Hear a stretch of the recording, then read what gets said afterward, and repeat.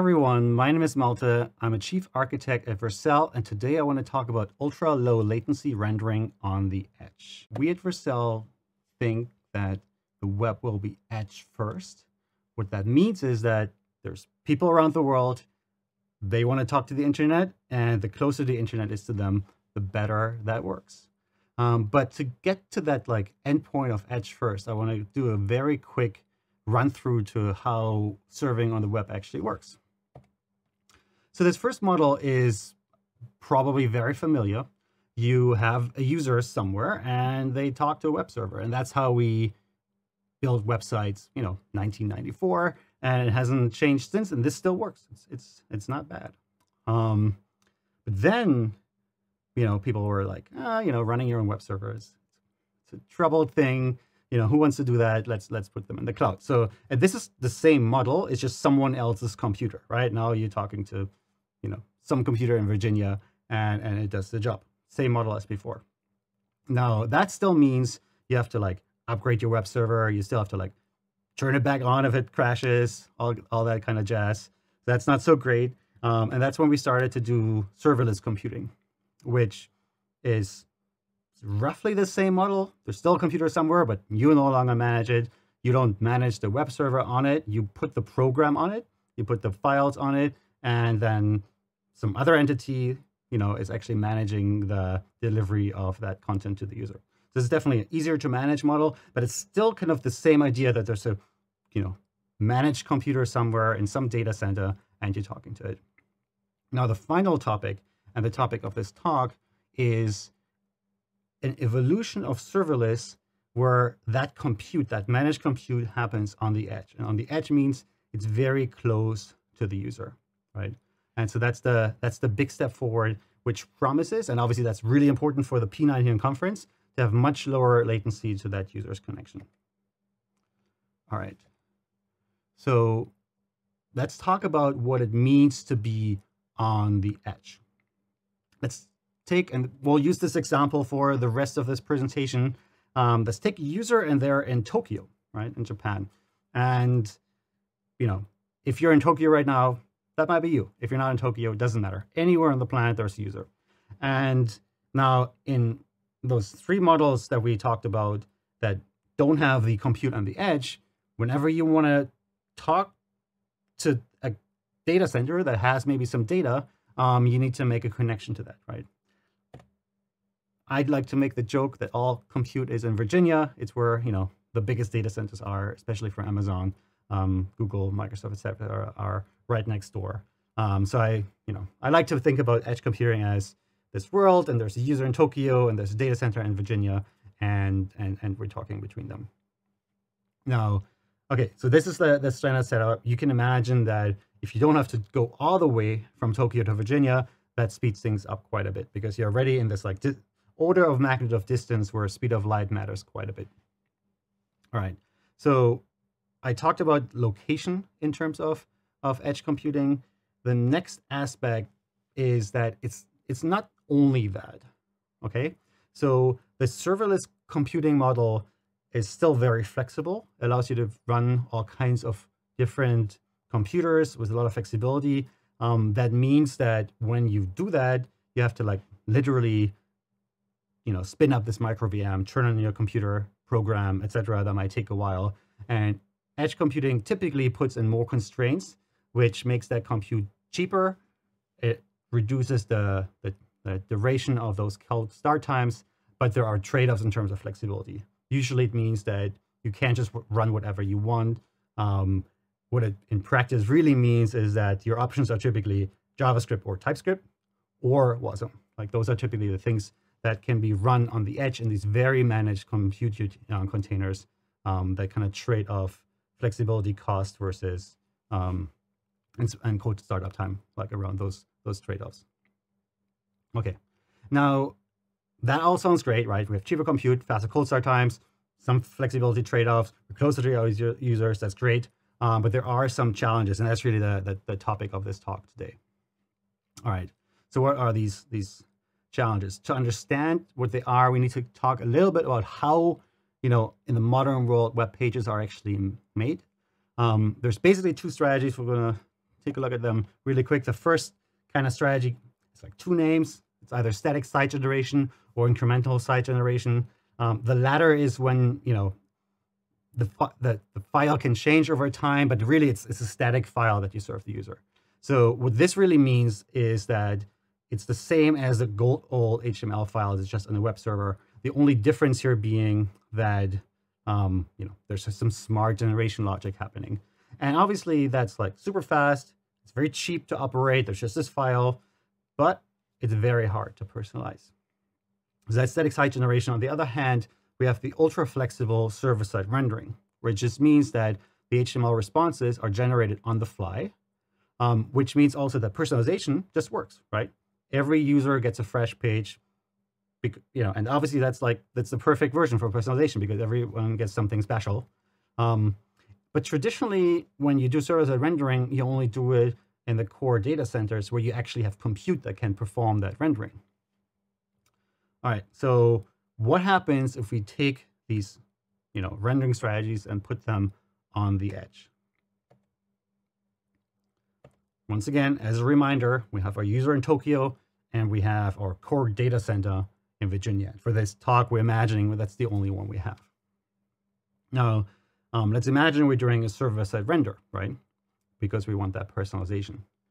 In the traditional model, you know, this is how it looks.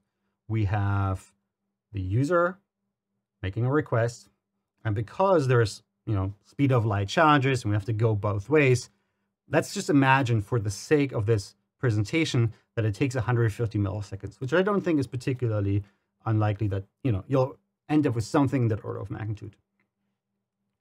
Now, adding, you know, a request, like channeling this through the edge means we're adding this extra layer. And now, what's a very common problem is that we still need to go from the edge to the core data center because that's where our data is, right? So it's typically not very easy to transport it to the edge, and we'll talk a little bit about this later in the talk.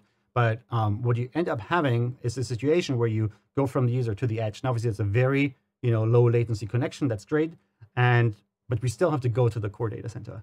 Now, maybe you think, okay, why would we ever do the edge rendering case in this case? But there are still some benefits. Like, for example, you might be able to do a streaming render and respond with the first bytes much faster after 10 milliseconds, rather than like waiting all the way, doing all the long trip to Virginia to do any form of response. So this might be a system that still makes sense, right? But it's easily, you know, visible that already, you know, you're from excited, we can talk the edge in 10 milliseconds to like, I still have to go to Virginia. What's the point, right?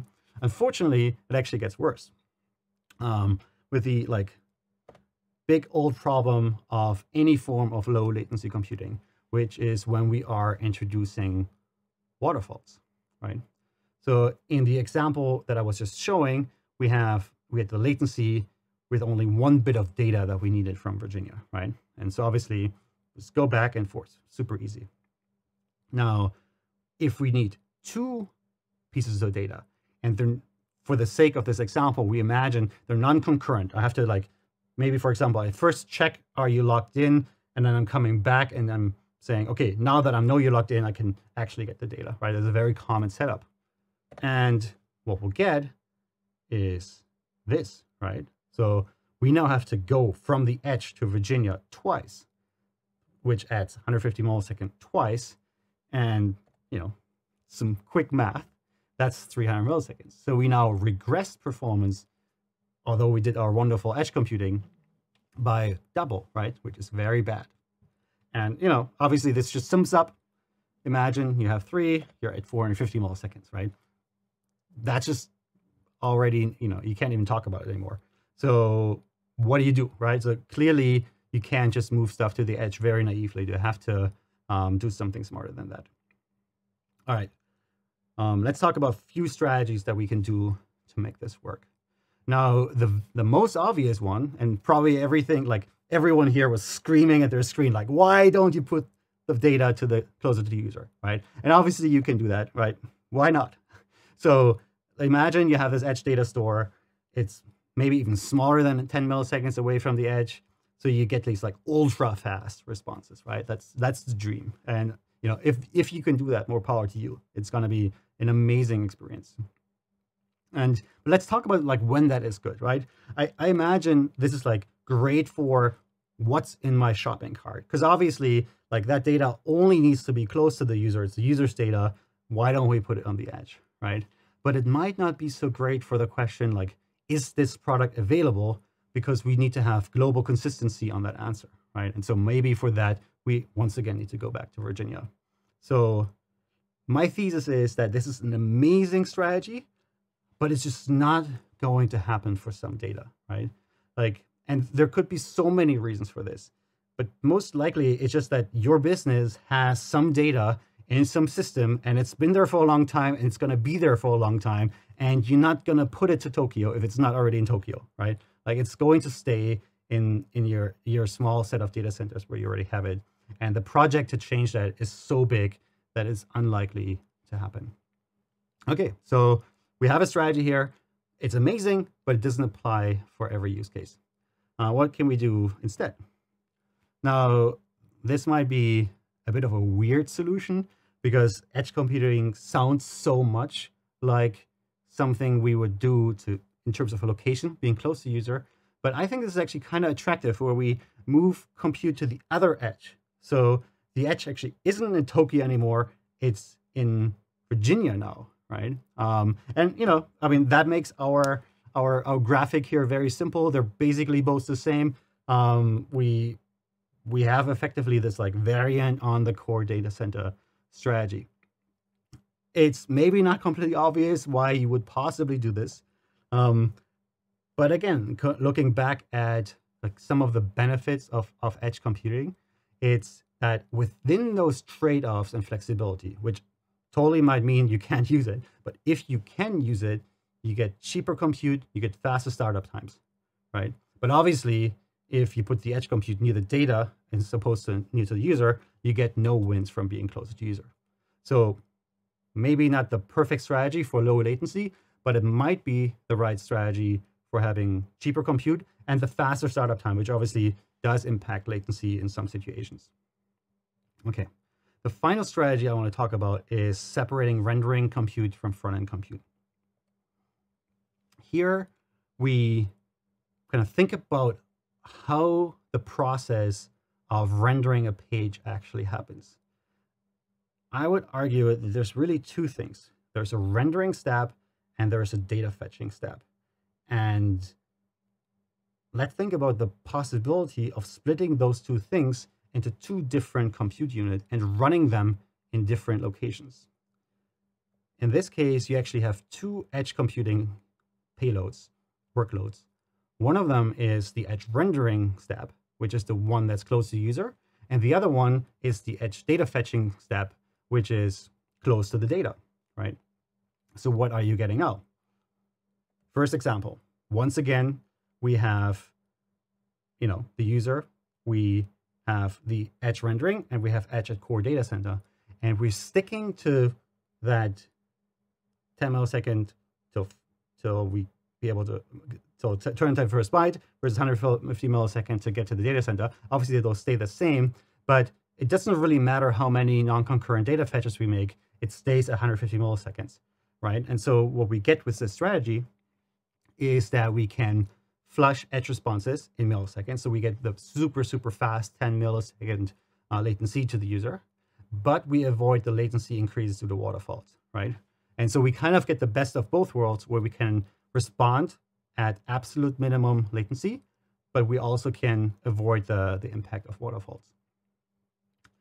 Awesome. So this is basically what I wanted to talk about, right? So edge computing is exciting, but the naive approach doesn't really yield really good results if you have centralized data, right? Which I think is a very common problem space.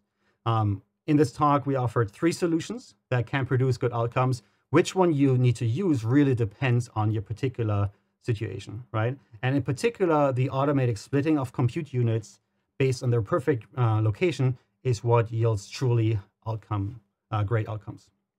Awesome. So we have a website, vercel.com/edge. That's where you can find out how you can do this on our platforms. Obviously, there's more of them. And that's all I had today. Again, my name is Malte. You can find me on Twitter under Kremforce, and thank you very much.